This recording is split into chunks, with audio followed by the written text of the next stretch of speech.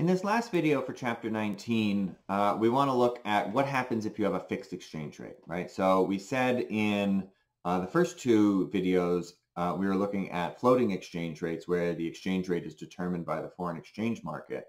But traditionally, a lot of countries have had fixed exchange rates and some still do. And so what happens there, because we know that the exchange rate is related to the ratio of the domestic interest rate to the foreign interest rate.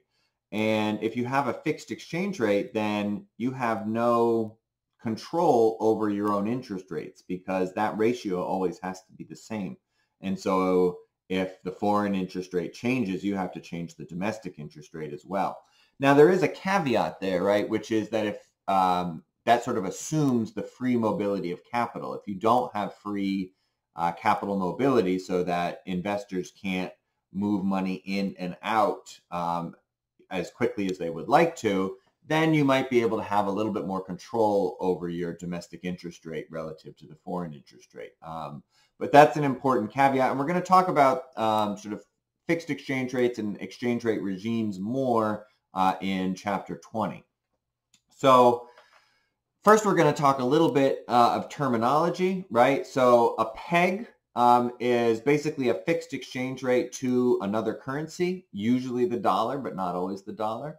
And a crawling peg is where you have an exchange rate that moves very slowly, right, towards an exchange rate target slowly. So one example of sort of a crawling peg was the European monetary system before the euro. And so the idea here was that we had exchange rates within the European Union, so between, the franc and the mark and the drachma, that were allowed to sort of move within narrow bands, right, around sort of a central parity. And the problem, of course, was then that, within that band, there was free capital mobility. And so if interest rates were very different in, Germany or France or Spain, then that was going to break that uncovered interest parity condition. And so that meant that countries had to move their interest rates together. And then, of course, by 1999, most of those European countries adopted the euro, which meant that they basically gave up monetary policy for their own national economy, right? The monetary policy is now run by the European Central Bank. And that proved to be somewhat of a challenge for, the countries after the financial crisis, where some countries, really needed sort of loose monetary policy and other countries needed tighter monetary policy. But we had to sort of have a monetary policy that fit everybody, which was not perfect. We'll talk about that also a little bit more in chapter 20. So we have our interest rate parity condition, right? That the 1 plus the domestic interest rate equals 1 plus the foreign interest rate times the ratio of the current exchange rate to the expected future exchange rate.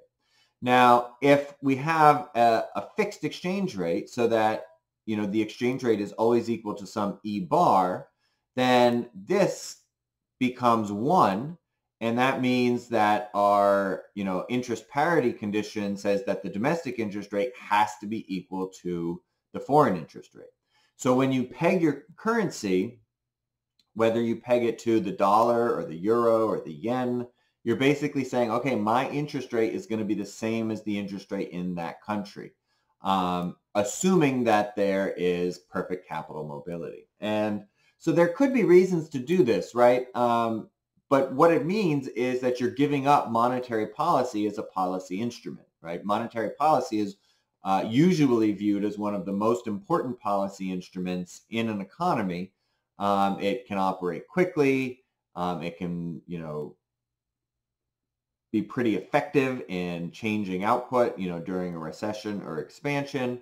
But if you peg your currency to a foreign currency, you basically give up that policy instrument. And the reasons to do that might be that you are trying to encourage exports, right? So maybe you're trying to keep your currency undervalued so that your exports are cheaper for foreign buyers.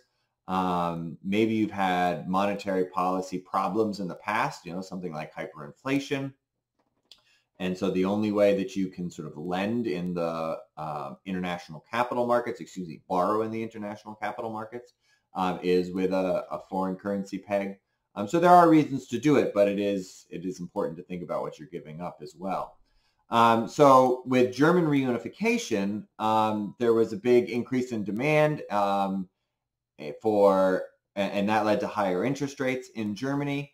And we were in this European monetary system, and so other European members had to increase their interest rates as well. So you can see, German interest rates were over 9%, France's interest rates were over 10%, Belgium's interest rates were over 9%, and these were pretty high interest rates as well.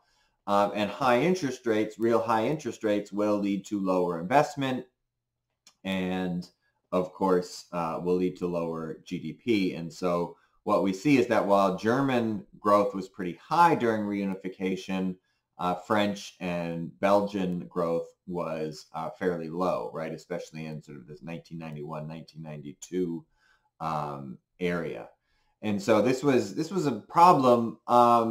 Maybe it was a sign of things to come with, the euro, where, you basically give up the right to control your interest rates with one single currency. So finally, we want to think about sort of what happens when you have fixed exchange rates and capital mobility. Monetary policy in this case doesn't really, you're not changing the interest rate, right? And so if you have an open market operation, you're going to have a change in your bonds and reserves with no change in your monetary base, and the interest rate is going to be the same. Basically, what's going to happen is that you're going to give up some of your foreign exchange, right? So when you peg your currency to another currency, the central bank's role is much more to keep the value of that currency at the peg. And so instead of monetary policy affecting domestic interest rates so much, you're trying to impact, foreign exchange markets more. If there is imperfect capital mobility, so capital is not perfectly mobile in and out of the country, then you can have some power over domestic interest rates, right? Domestic interest rates can be a little bit different than foreign exchange rates, but as long as you're trying to borrow at all on the international capital market, you're going to have an issue with a fixed exchange rate. So that sort of how much freedom that you have really depends on, the financial markets and the willingness of those both domestic and foreign investors to shift between domestic assets and foreign assets, right? If your interest rate is lower than, say, a foreign interest rate and you have a fixed exchange rate, there should be capital flow out of your country and into the foreign bond market. Now, so really the question is, well, how much is that going to happen, right? And so if you have strict capital controls, then it won't all go out, but you might not get many investors coming in as well.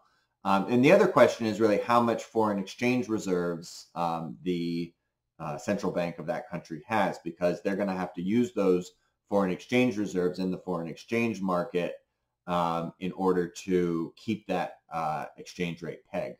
And if they run out of foreign exchange reserves, then they're not going to be able to hold that peg anymore.